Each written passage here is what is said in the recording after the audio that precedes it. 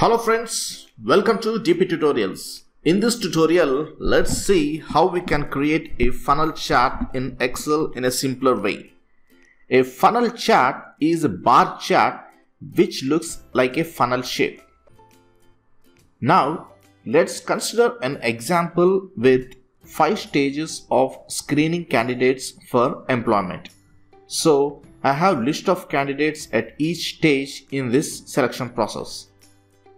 This funnel chart gives the reader a visual picture of the process along with the numbers at each stage for easy understanding.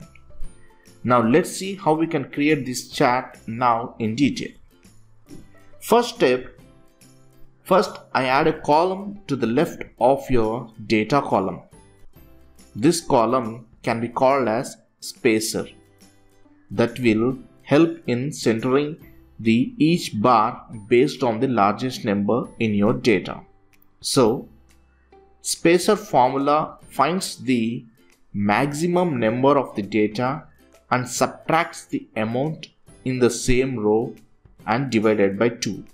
So, the formula is equal to max of the entire range minus the amount in the same row, close the bracket, and divided by 2.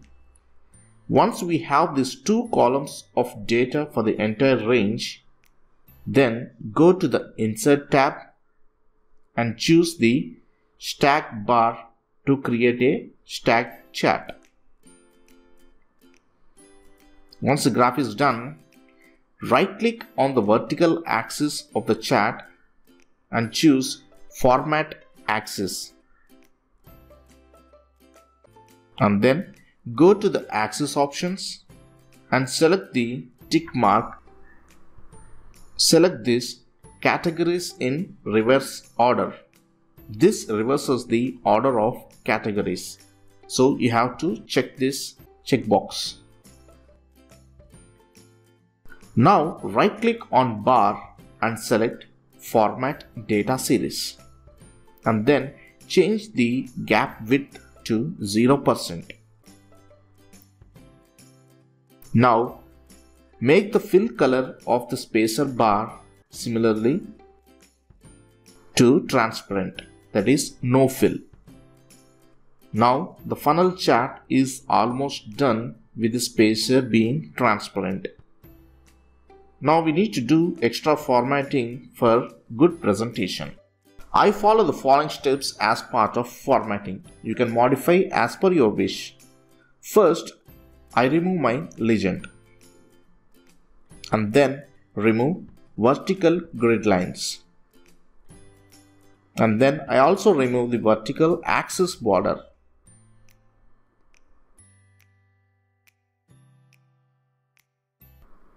Now change the fill color to my wish and also border color of the funnel bars. Change the chart title. Add data labels to the funnel bars and center them. So that's it friends. So now this final funnel chart can easily depict the number of candidates screened at each stage of the selection process to select the final list of candidates for the offer. So friends, this is all about the funnel chart. I hope you have enjoyed this video tutorial. Please do a like, share and comment. For further more interesting videos, please do subscribe dptutorials. Thank you friends. Thanks for watching.